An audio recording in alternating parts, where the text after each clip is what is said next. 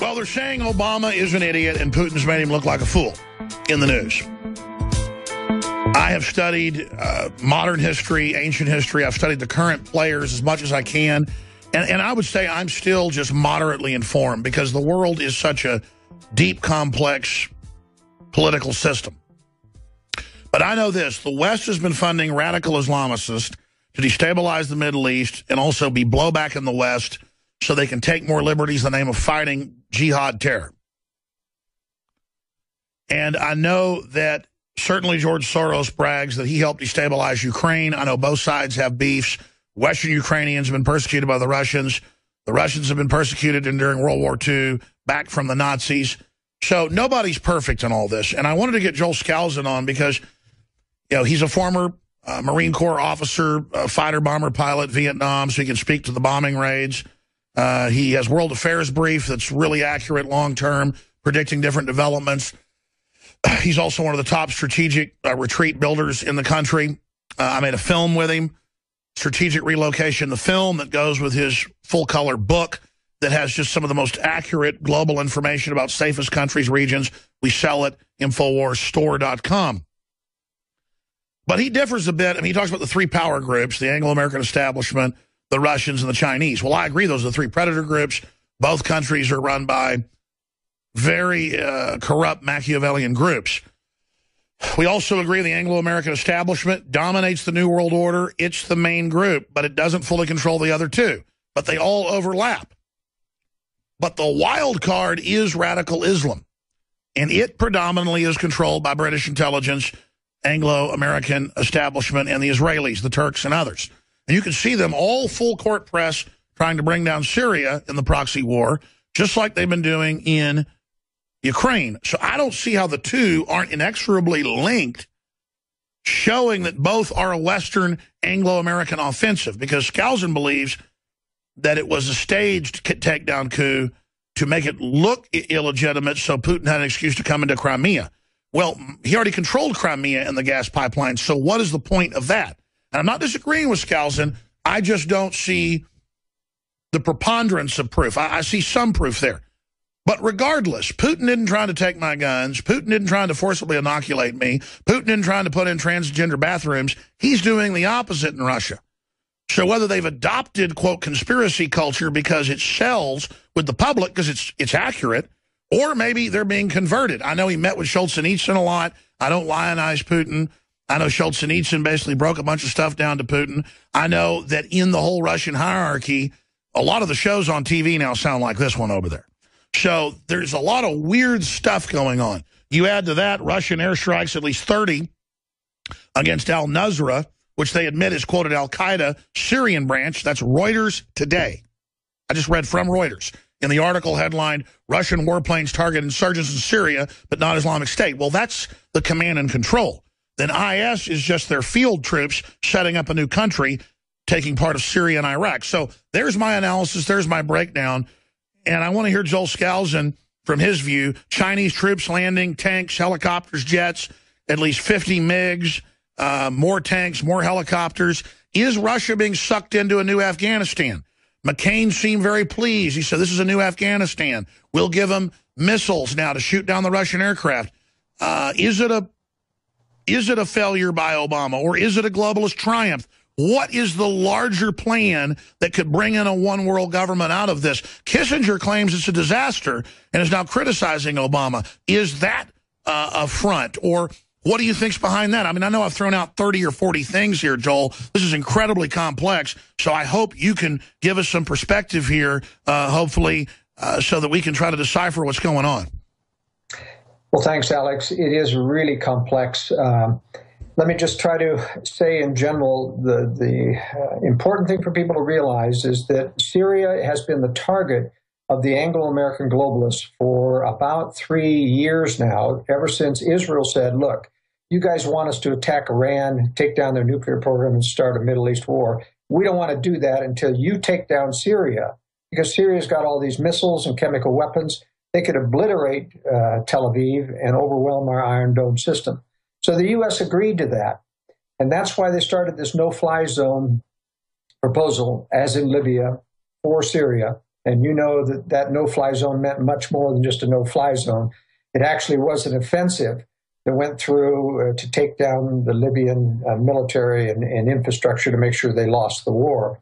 That's what they're going to do in Syria. And then Kerry made that faux pas there in the London press conference, given when the reporter asked, is there any way that Syria can avoid this? And he said, yeah, they could give up their chemical weapons. And Syria said, we accept. And the Russians said, we accept. And all of a sudden, the globalist agenda to take down Syria was put on its back. Now, that's why the U.S. and British intelligence created ISIS. They basically took about half the Syrian rebels that they'd been funding through Qatar and Saudi Arabia and Bahrain, and they said, you're going to be ISIS now. They set up training camps in Jordan. They put Israeli special Arab agents in to direct them. And so started this phony war on ISIS, basically a backdoor excuse to get back into Syria, because the chemical weapons agreement with Syria prohibited U.S., or at least stopped them diplomatically from going forward. So ISIS now gave them a new excuse to get back. And, you know, Russia had to know that this was a U.S. British intelligence coup to create ISIS as an excuse. But it's interesting that Russia did not blow the whistle on that. They still are playing the terrorist card, just like the U.S. did, because that eventually gives them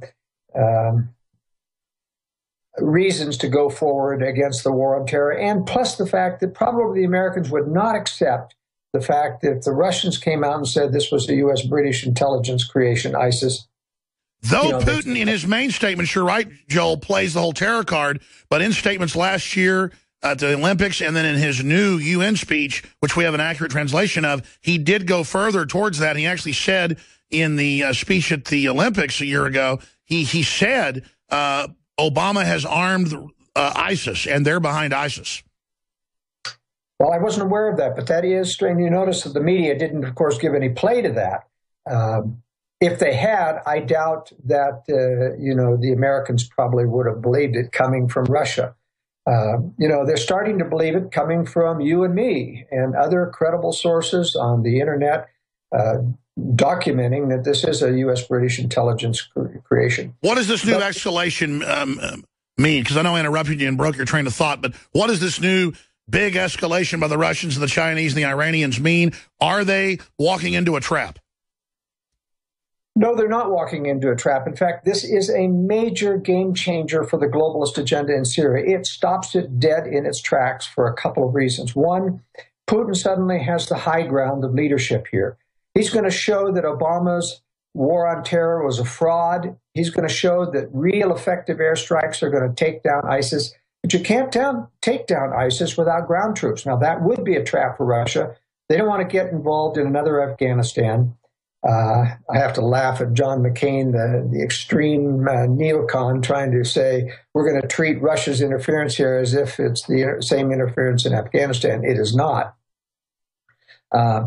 But the ground troops are going to be provided not by Chinese. In fact, you know, the stories about a lot of Chinese equipment coming in really have not been confirmed yet. What has been confirmed is the presence of Revolutionary Guards from Iran and Hezbollah troops. They're going to be the shock troops. Russia's going to provide the air power, and I think they're going to go and take down ISIS. Now, this is going to be a major game changer, because if Syria doesn't get taken down, that means that the entire agenda of taking down Iran, and as I've explained in your show before, this nuclear agreement with Iran is just a fraud. It's just a setup, including many elements that guarantee that Iran will eventually have to violate that agreement and give the excuse to go for the U.S. to go back and attack Iran using Israel. But this puts that whole timetable into limbo. And I think this is a real defeat for globalists. It shows that Russia has the capability of stopping it without a lot of cost to itself. I'm surprised they didn't do it earlier. I just marvel at this. So that, in your view, and I agree with you, Putin is completely gaming Obama. And so it's really unprecedented to have these op-ed pieces written by Henry Kissinger criticizing Obama. When Obama was first elected, Kissinger took to CNBC to say, he's my protege. He's the greatest weapon we've ever had for the New World Order. he's going to bring in the New World Order. I mean, they acted like he was the golden child, the messiah of world government. And now what does it signify to have Kissinger distancing himself from Obama? Well, what it signifies is that, he's frustrated. He's realizing and admitting that the globalists are stymied. Now, remember, this is not Obama's plan. Obama is not the genius behind the New World Order. Sure, he's the figurehead, though. He's the figurehead. He's the front man. But believe me, I mean, the Russians have let the U.S. get away with this globalist agenda here in Syria now for many years. And suddenly, I think they were caught completely off guard. They didn't think the Russians were going to do this. They put up a lot of hype about how they're going to make things worse, how there's going to be military conflict. And now what the Russians doing in attacking al-Nusra, as well as other rebel groups friendly supposedly to the U.S. agenda, they're going to force the U.S. to say, all right, we're going to have to coordinate, meaning we want to control where you strike. And Russia's not going to go along with that. I think Russia is taking direct coordination from the Syrians to say, these are the targets that are the greatest danger to us. We need you to go after those. The Russians are doing it. And I don't think the U.S. is going to be able to stop it. They really don't have any power at all to say to the Russians, you don't have any right here. In fact, the Russian Lavrov, foreign minister, made the point that the U.S. intervention in Syria is not authorized by any Security Council or UN agreement, and that the Russians is, because they've got the permission of the head of state. And Putin made a great point in his speech that we need to reestablish governments here to stop all these refugees from leaving. We need order here. And we're intent on providing order, and you should be providing order in Libya. So he's taken the leadership high ground here, to be sure. This is stunning. What are the larger ramifications? What are the ripple effects of this, in your view, Joel Skousen of World Affairs Brief? The larger ramifications is the globalists have to regroup, and I suspect they're going to use Israel. There are rumors coming out of Israel now that they're planning an attack on Syria. This could be a game changer for Israel to go in and start to destabilize on another front. And I'm not sure the Russians want to tangle with the Israelis. They would certainly have to get a higher class of Air Force in there to take on the Israelis. Sure, this is starting to sound like revelations here. Well, certainly it may be a little early for that apocalyptic ending, but I can tell you that the globalists are right now meeting as we speak and trying to figure out how do we stop this. This stymies our entire agenda here. But don't the Russians seem particularly historically slow to move, but once they move, they usually don't back down easily? I mean, could Israel bite off more than they can chew and not have the American people's support when they see Russia taking out al-Qaeda? Yes, if Russia certainly is able to really start to take out this terrorist, I mean, literally, they're going to be put in the hero category. Now, I'm not a fan of Russia. I know that eventually they're attempting to strike the West, but I can't help but clap my hands in glee that they're thwarting the globalist agenda. And I'm surprised they didn't do this earlier. They are very cautious because at the same time that they're building up a great deal of weapons of mass destruction, preparing for World War III, they've decided to throw a monkey wrench in the globalist agenda in the Middle East. And may I remind you, I have always long maintained that Russia would not stop Syria from being taken down if the globalists really went after it. But I was wrong. They have here, but only because they decided it would not lead to a direct confrontation militarily with the West. They know that the West is in a bad position, having created a terrorist group. And they're stuck. They can't really come out and defend ISIS. They've got to let Russia have their way. So it's kind of a different game. It's not really. I agree. And let's give credit where credit's due. And I don't like giving myself this credit, or you the credit, Joel, or Colonel Schaefer the credit, and a handful of other folks. In the last 5 years with Libya and now Syria, we've laid out exactly what was happening, exactly what happened at Benghazi. I've had major whistleblowers on. I've now confirmed again yesterday that, I mean, I've directly proven it now that the feds are crawling all over me because, and I was told it's because of Benghazi. I now know what it is, and it's the fact that we are actively exposing this. The military already knew this, but it gave them a sounding board.